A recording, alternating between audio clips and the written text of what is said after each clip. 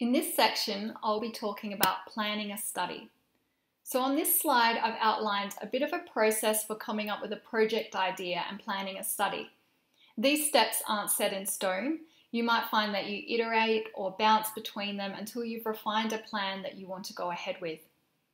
The first part of a project is to start by coming up with a project idea based around a gap, problem, or need for replication. Once you have a good project idea that you think could work, it's a good idea to do a little bit of background research and pre-reading on the topic. If you're happy to go ahead with your project idea, then you'll start to form your problem statements and research questions or hypotheses to work with. Once we have a good idea, we can deep dive into reviewing the related literature and understanding how we can frame the study in the context of what others have done. From here, we can look at designing our study in more detail.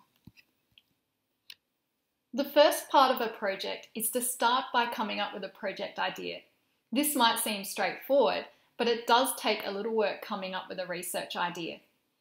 We start by identifying a gap, perhaps what hasn't been investigated before, identifying a problem or need, perhaps something we want to seek to solve, or we can take an existing research study and replicate it. So how do you come up with an idea for your CS education project?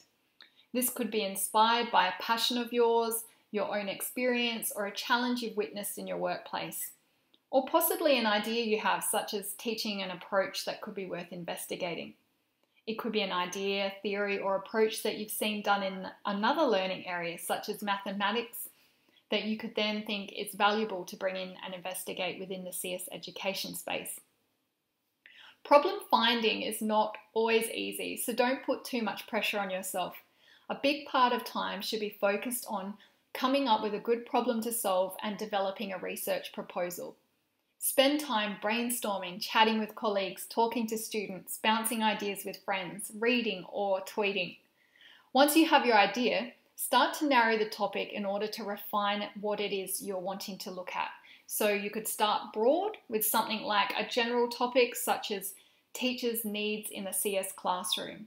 And then you might refine that down to be more specific, such as how can technology be used to support teachers' needs in the early years classroom.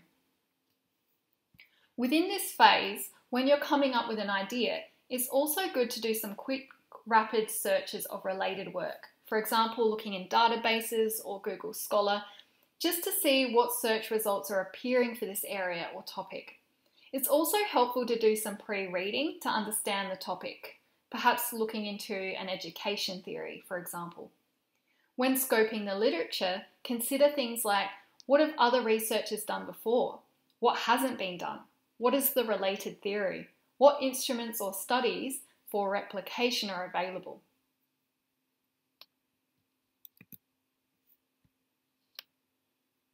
So the next thing that we're going to do once you've refined and narrowed down your idea is starting to develop a purpose statement. So this is what can be a purpose of your study. Examples of a purpose statement for quantitative research include things like examining a relationship between students who take computing classes in high school and those who pursue computer science as a major, or perhaps measuring engagement or interest in computing among middle school students. Once you define the purpose of your study, you can then create a clear purpose statement. Purpose statements help you define your research in a straightforward manner, so it's really setting a direction and a scope for your project. Here's an example of a well-defined purpose statement. So the purpose of this study is to examine the relationship between primary teachers' self-efficacy in teaching coding and the self-efficacy of their students in completing coding activities. After you've decided on the purpose of your study and you've written your purpose statement, you can then craft your research question.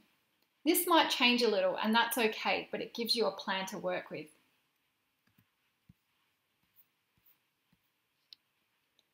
Research questions provide an overarching direction for your study to follow.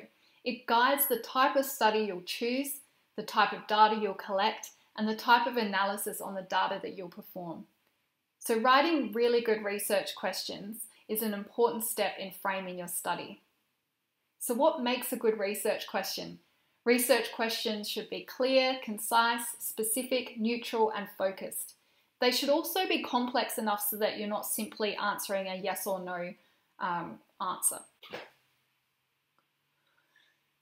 Research questions should define what's being measured, define the population group, be neutral, so it's not assuming that you know the answer, and be able to be answered in the time frame that you've planned for.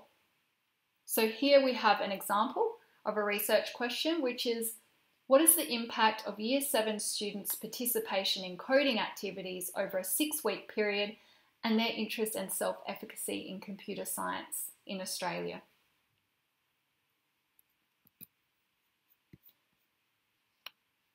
A hypothesis is a statement that can be tested by scientific research. So these can be supported by an overarching research question.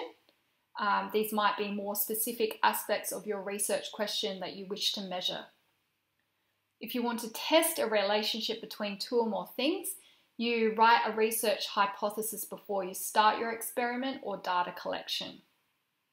So a research hypothesis states your predictions about what your research will find. And a hypothesis should be based on an existing theory or knowledge so that you're making an informed statement. It can address a number of aspects of your research question, so you might have to write several hypotheses that address different aspects of your research question. It includes relevant variables, so the group being studied and the predicted outcome. It should include an independent variable, so the aspect the researcher changes or controls, and a dependent variable, which is the aspect that the researcher observes and measures.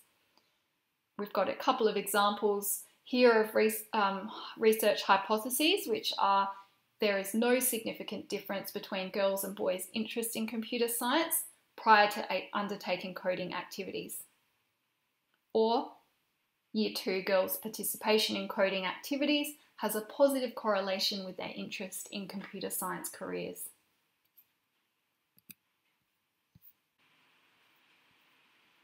The last step in this process is to think about unpacking and planning the specifics of your study. This is to consider who. So who will be your audience? Which stakeholders are going to be interested in this project? Who will be your participants? So are they teachers or students? What are you looking at? So this is where thinking about the measurements and instruments that you will be using come in handy. So what you really want to do is be clear about the constructs or the things that you're measuring and make sure that you're aligning them with your research questions and the tools and methods that you're using to try and answer that question. Think about when. So when will this research project be done? What time of the year is the best time? Will it be before or after an intervention? For how long will it run? How? So in what way will you run the study? Are you using surveys, collecting online analytics, or some other way? And why are you running the study? So don't forget the why. Come back to your motivation, your gap, your identified need. It's easy to do something like collect data, but why is this research important for you, your audience, your stakeholders, and your participants? So what you can do is write out and document all your specifics around these types of questions, and you'll be using this information in things like your human research ethics application if you need to apply, or all of this planning information and the literature you've curated and summarized can go into a research paper or into a presentation. So this is all really important background work that you're doing. To refine your project design, a really good place to start to think about is an elevator pitch. So you've planned out all the specifics, you've unpacked it in detail, but can you think about how to answer the who, how, what, why, when, where question into an elevator pitch that is appealing and interesting and seems like a really great problem to solve. So remember that this planning phase, it's an iterative process. You might find that you revisit your research questions after reading the literature or alter aspects of your initial plans and designs. But once you have your plan, you can determine things like if you need your research ethics approval, as well as other aspects about how you're going to start implementing your research plan.